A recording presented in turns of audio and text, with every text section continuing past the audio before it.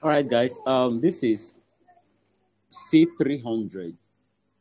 So my view is simple. Price is bullish right now on the daily. You can see this is the last low created, so we are going this way, and we still have some push to the upside before we start thinking of selling. So right now I'm still bullish on C300. Okay, you can see how the price has been creating all of this formation, and this is the last buying zone, and price has taken off already. Price came back into this last candle. So until price gets to this high,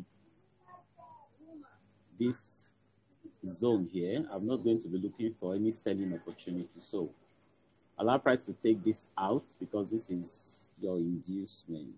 This, that's inducement, and price should just keep pushing up. So if you have opportunities to join the buy, fine, but I expect to sell from this zone after price takes this out. So if you see any redistribution around here, when price return, you can get on the sell.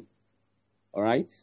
So stick around. I'll drop some more analysis on all the boom and crash assets so that you can take advantage. And don't forget, please, guys, apply risk management. It's very important. Apply risk management.